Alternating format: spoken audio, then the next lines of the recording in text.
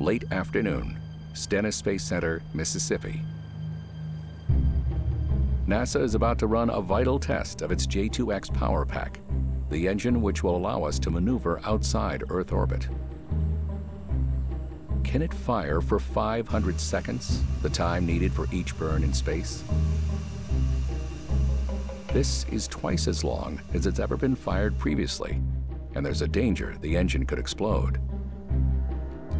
Today's test cost $350,000 for only 500 seconds. Expensive, but a small price to pay for the astronauts' safety in deep space. Idle sequence start. Time is 15:04.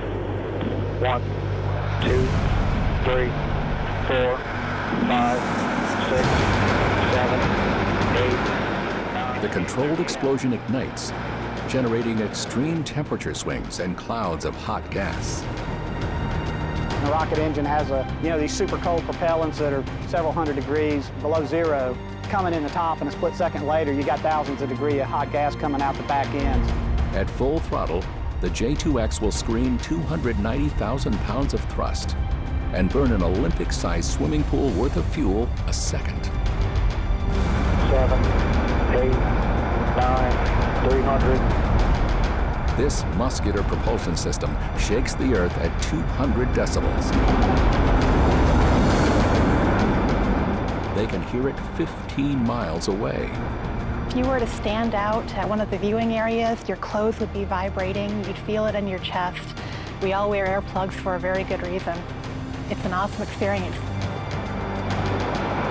495, 6, 7, 8, 9.